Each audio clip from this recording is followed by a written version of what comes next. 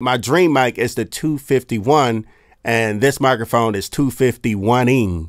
If the sky starts to crumble and fall on my head, you're there. You're there.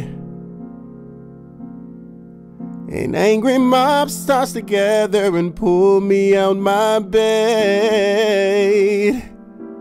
You're there. You're there. This is the Warm Audio WA-251 tube condenser microphone, a true recreation of a studio classic with warm and balanced tone. Let's talk about it. What's up? Welcome back to my channel and welcome back to my home studio where I do all of my music production and film post audio work. I am your host Archie Beats, and as you all can hear, you hear that nice silky warm bottom, and I purposely didn't use EQ through this entire warm vocal chain starring the Warm Audio WA-251, the WA-73, and also the WA-2A. And if you all stand by this week, we are dropping not just one video, but we are dropping 4 Warm Audio videos. But today we are focused on the WA-251. This video is not sponsored, but our friends over at Warm Audio got these out to me, and I'm glad that they did. A lot of my Recording Academy Grammy colleagues and professional engineer producer friends are stacked out with Warm Audio, and they are really happy and winning Grammys and being really creative. So this day was inevitable. So today we're going to do a deep dive into the WA-251, and this microphone comes in at $849 versus $10,000. And if you're interested in this microphone, be sure to check the description below. I have it listed down there. Also, everything that's in my home studio. And when you use any of those links, you do help this channel out. Thank you. So what did you guys think about my vocals in the intro? Comment below.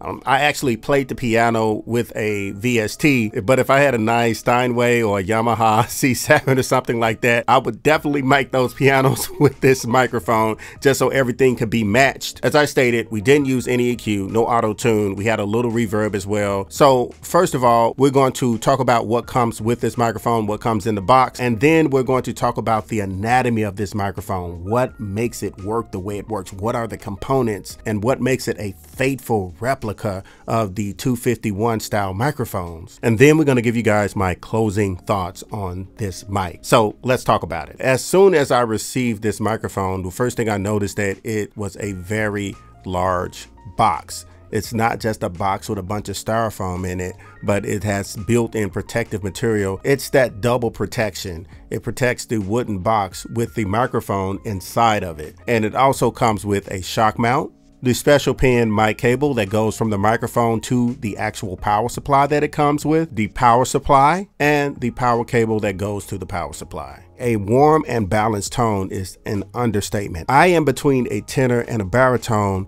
and this microphone captures what I'm putting into it, and a little character is added to it as well. This is because of the faithful components that they used in this microphone, such as them pairing this custom all brass recreation of the famous CK12 capsule with a custom made SynMag US transformer. They just didn't stop there. And as far as the tube, this microphone is equipped with the heavy hitter JJ Slovak 12A Y7 vacuum tube. And with the WA-251 Gotham 5-meter 7-pin tube microphone cable, you all can take a breath now, because this microphone specialty cable is going to stick with us a long time. If you take care of it, no special orders. As far as the polar pattern, this microphone comes with 3. On the actual power supply, you have cardioid, omnidirectional, and figure 8. Cardioid, it picks up in the front, a little bit on the side, none at the back. And figure 8 is it picks up at the front and picks up at the back evenly, none on the side. And Omni, it picks up all the way around the microphone. And you can switch those polar patterns on the power supply here. The max SPL is 132 decibels, more than enough. The frequency response is 20 Hertz to 20K. This microphone is capturing the right amount of detail on the frequency spectrum. So what applications can this microphone be used for? As you all heard in the intro, lead vocals. It really put my vocals right up front.